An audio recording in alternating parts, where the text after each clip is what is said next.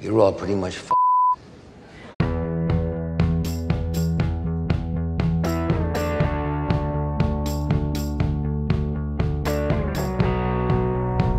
Michael Douglas is a famous actor, producer, and representative of the famous acting dynasty. He's made a successful career akin to his father's, Kirk Douglas, and became a true Hollywood legend. We will tell you about his path to the top in this video.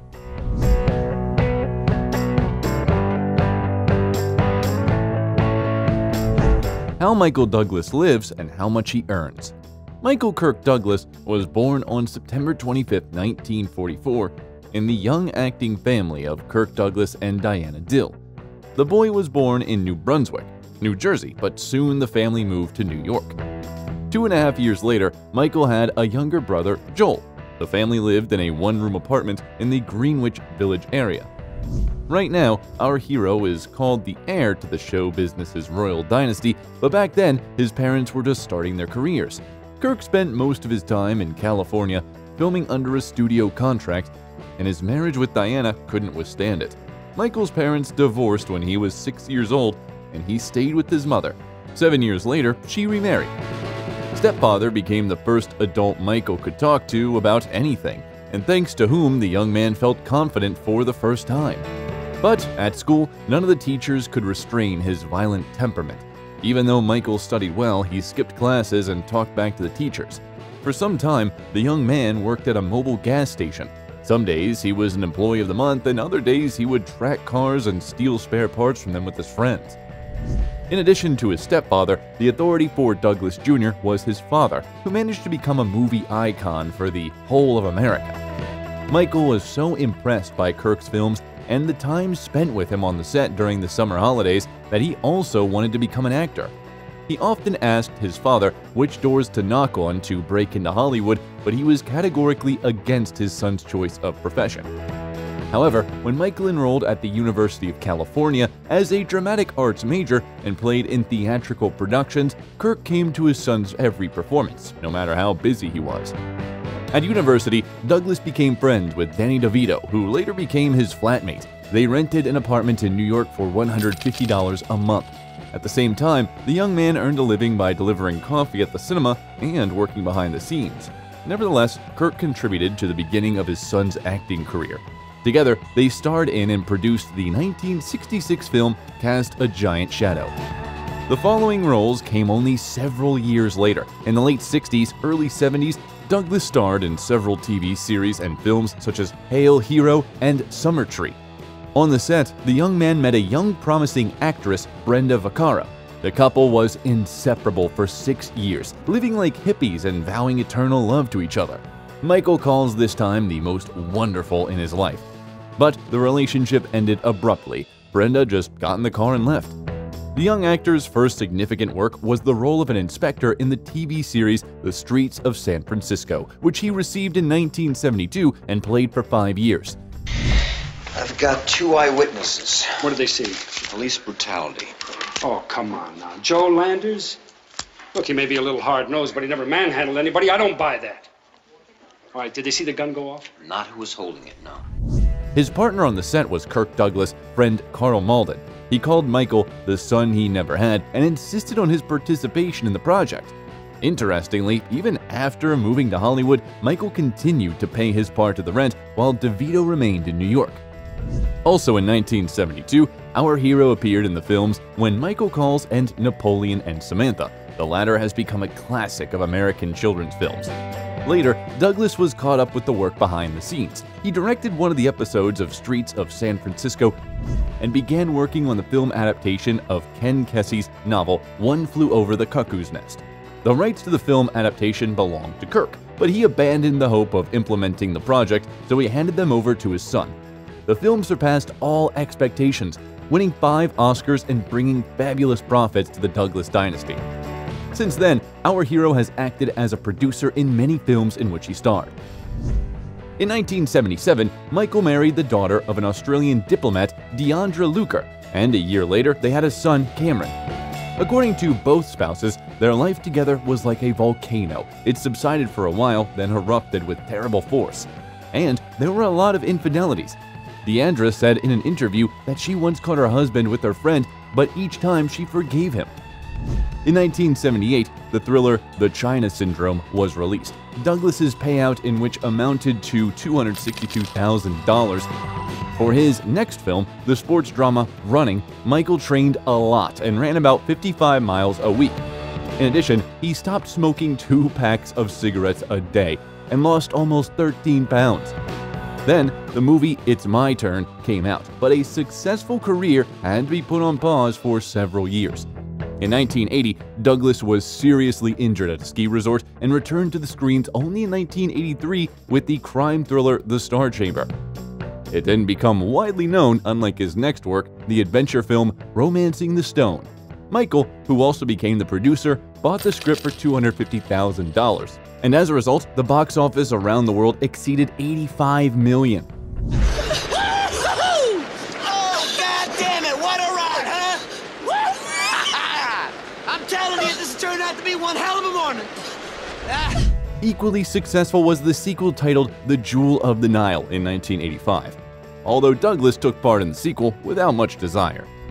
Soon, the musical A Chorus Line was released on the screens, and in 1987, the world saw 2 hits at once, Fatal Attraction and Wall Street.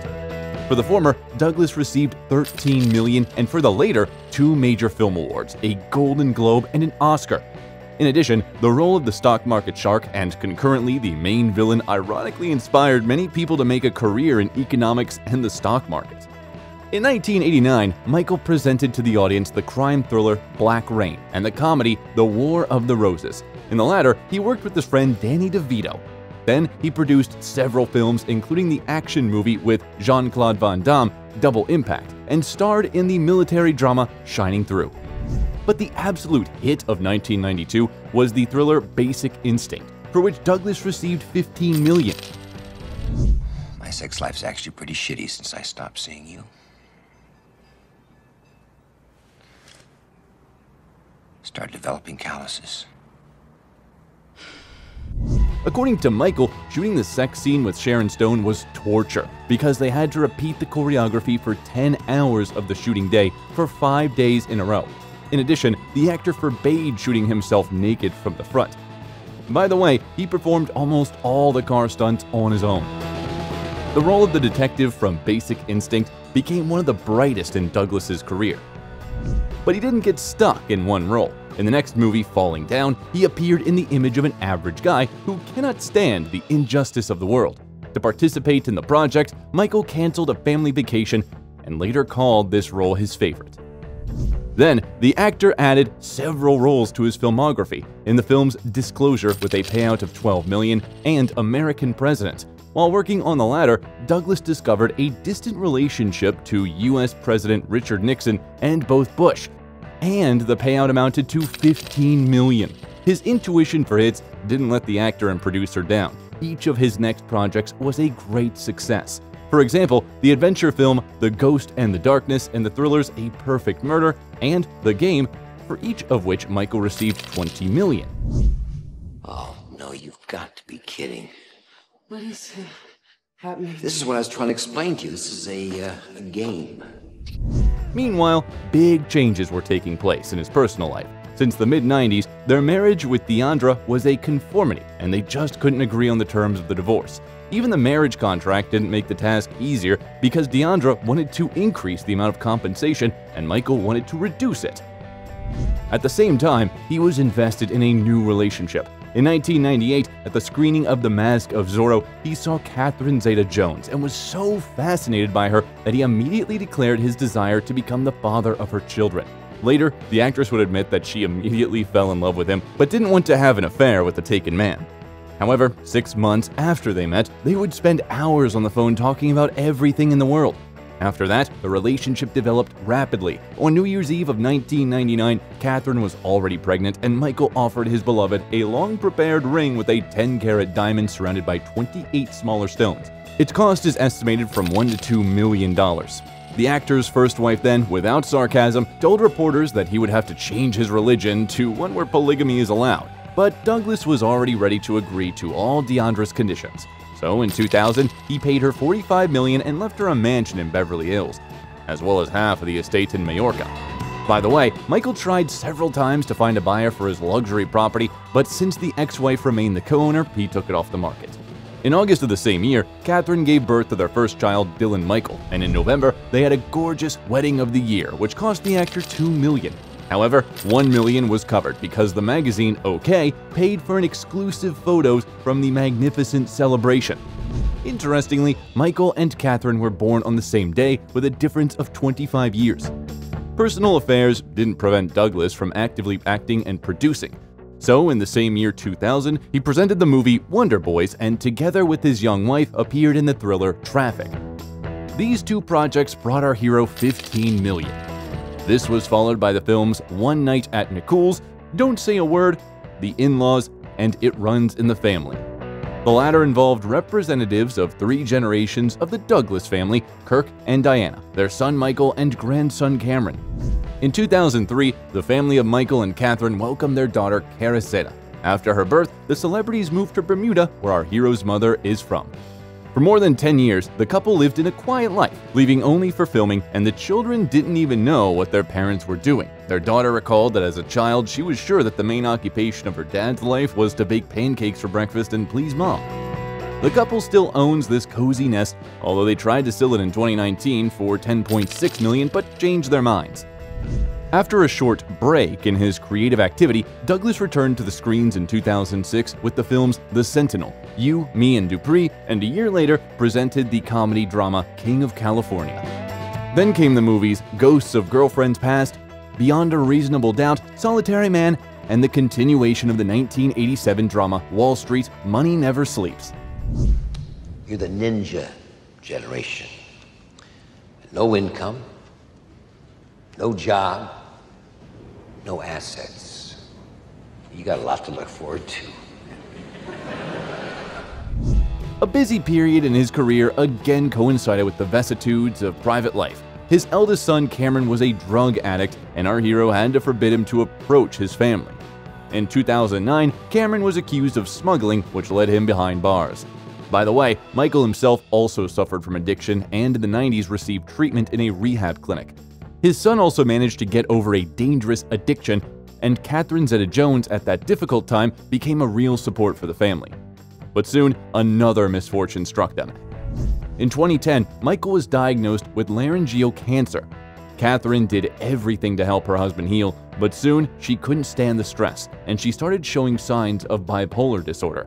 Her periods of incredible activity were replaced by the deepest depression, and Michael didn't take his wife's problems seriously at all. These events almost put an end to their union, and they seriously talked about divorce, but still managed to make up. In 2012 to 2014, such films as Haywire and So It Goes, Beyond the Reach, and the biographical drama Behind the Candelabra were released. In the latter, the actor played the legend of American show business pianist and entertainer Liberace. And this role became a real gift for him after his illness. He trained for a long time, recreating the voice of his character and studied his piano playing technique.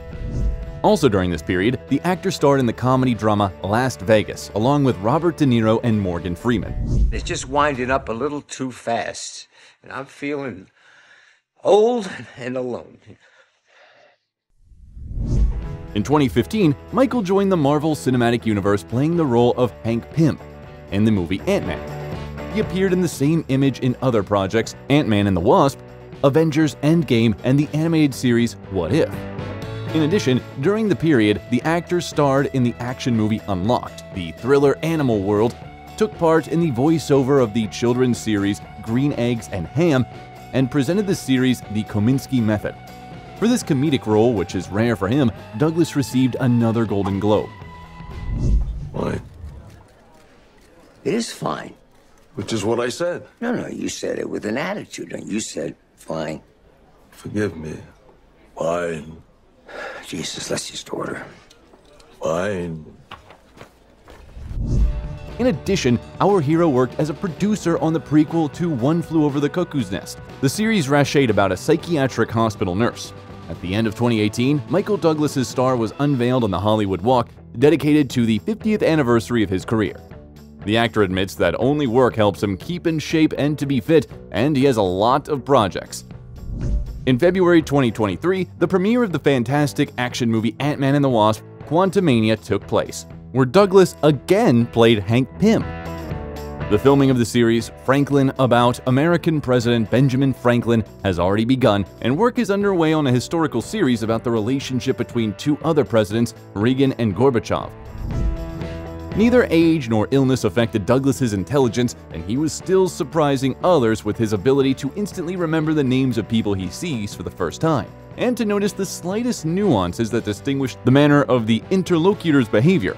He loves golf and Formula One, and also does a lot of charity work. As the UN peace envoy, he is on a mission to draw the world's attention to nuclear disarmament and the protection of human rights. Philanthropy Douglas's family affair. Through the registered fund, they send money to various organizations. The entire inheritance from Kirk Douglas of $61 million was also sent to a charity, especially since Michael's fortune greatly exceeds his father's capital. It is estimated at $350 million earned as an actor and producer. In addition, Douglas invests. However, after the 2008 crisis, when he lost about 35 to 40% of his fortune, Michael became more conservative in investments. Douglas owns a valuable real estate portfolio with assets all over the world, which he gradually sells for his own benefit. He owned a plot of land with an area of more than 12 acres in Westchester County, New York, which he bought in 2015 for $11.3 million and sold in 2019 for $20.5 million. Around the same time, he and Catherine paid only $4.5 million for a house in the wealthy suburb of Irvington in New York State. The 3-story Georgian mansion has 8 bedrooms, 12 bathrooms, several living rooms and dining rooms, an indoor swimming pool, and a picturesque view of the Hudson River. Douglas and his wife also own a large apartment in New York City overlooking Central Park. The 15-room penthouse includes a master bedroom and a cozy library. In 2021, the property was put up for sale, but apparently hasn't found its buyer yet. The actor can rarely be seen in commercial advertising. The exception is the German electronic stock trading company Comdirect. But the most interesting one is the 60-second video for the FBI, in which Michael appeared as his character from Wall Street. It is known that Douglas owns cars of different brands and times, from vintage to modern, in particular the Mercedes-Benz Army-type car and the Toyota Prius. Now, the Douglas acting dynasty is continued by Michael's eldest son, Cameron. But so far, his films haven't enjoyed great success. And which movie with this actor do you like the most? Okay. Okay. Okay. Okay. If you liked the video, leave a like and subscribe to the channel so you don't miss anything interesting.